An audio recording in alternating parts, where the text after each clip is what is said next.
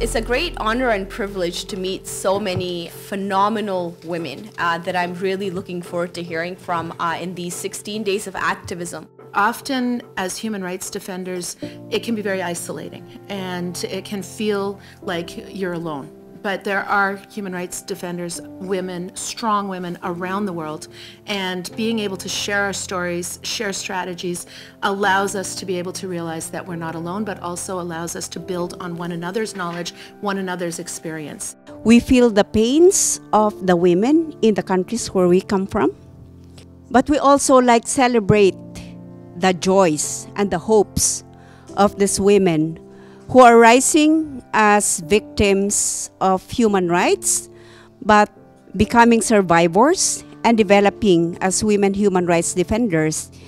and are able to participate in peace building and development processes in their own communities or in their own countries.